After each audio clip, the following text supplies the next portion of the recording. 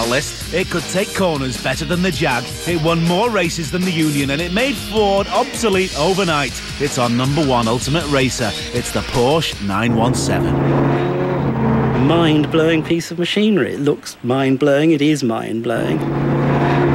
The most dangerous, exhilarating car they had ever driven. Just look at it. Just listen to it. How could the #1 ultimate racer be anything other than the Porsche 917? It is the fastest car to win Le Mans. In its final incarnation, its 1,100 brake horsepower engine made it the most powerful road racing car ever made. Like the Auto Union 30-odd years earlier, the 917 worked on the simplest premise: build the biggest engine that the racing bodies would allow, place it in the lightest body they could put together, put a driver in front, light the fuse, and hope for the best. When this car came along, it just eclipsed everything else that was out there. This 4.5-litre flat 12 air-cooled engine producing 580 horsepower in a car weighing 800 kilograms. These were figures which people just hadn't seen before. Porsche achieved these mind-boggling figures by sticking two 6-cylinder 2.2-litre engines from the Porsche 911 together. That's right, two 911 engines rammed together. Now, rumour has it that this Frankenstein monster of an engine was air-cooled because Volkswagen had funded 2/3 of the racing project, on the sole basis that the engine would use the same cooling system as their own products. In an attempt to keep the weight low, the 917 had a balsa wood gear knob.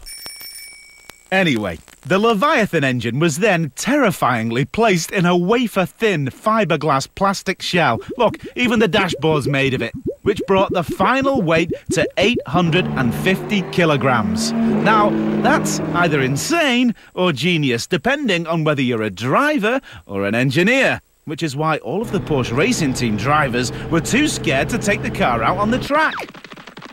It was clear from the start that this car had a level of performance that was quite beyond anything else that was out there.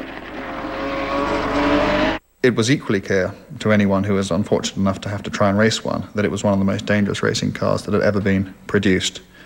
There are drivers who will tell you that going down the Mulsanne Straight at Le Mans in a straight line, with a car doing 230 miles an hour, that's knocking on 400 kilometers per hour, you could look in the mirror and you could see the horizon behind you move as the back of the car came off the ground. At first, everyone thought the problem was the suspension. Then some bright spark realised the reason the 917's back end kept leaving the track was that the tail was too long. So he picked up a saw, chopped a few inches off the rear, and voila, a racing legend was born.